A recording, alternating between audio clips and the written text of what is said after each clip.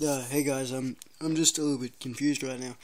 I just got my dad's old laptop, and I've been trying to figure out how the hell to get the internet connected, because it's got that right there.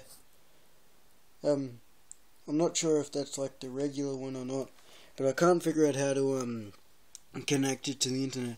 I've gone to the control panel and everything. When I go in there, I've noticed most people's has what's it called? Thing. Sorry guys. Yeah, it usually says local or LAN connection or whatever here, but mine says 123 connection or something. I've already tried to do some other pile of crap. Doesn't exactly work. Yeah, it's connected through an Ethernet cord, like that. I'm not sure. It's connected, sort of. Yeah, it's connected both ends. Well, now it is, but it still shows up like that. Yeah. I'm just really confused, and it's been pissing me off, and I've searched up like many YouTube videos on my other computer.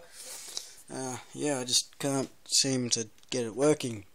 It uses Windows XP. It's a Dell Lite Pro. It's God knows how old. Yeah, and I can't figure out how to work it. Intel Core whatever.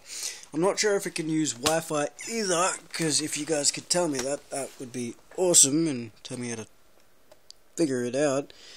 Because it says, where does it say? Yeah, just down here. It says that it's Wi-Fi ready. No, certified. I'm not sure what that means, but yeah, it would help me out heaps, guys, if you could help me figure out what the hell's going on with this thing. Yeah. So if you could get back to me as soon as you can, be a big help. Thanks.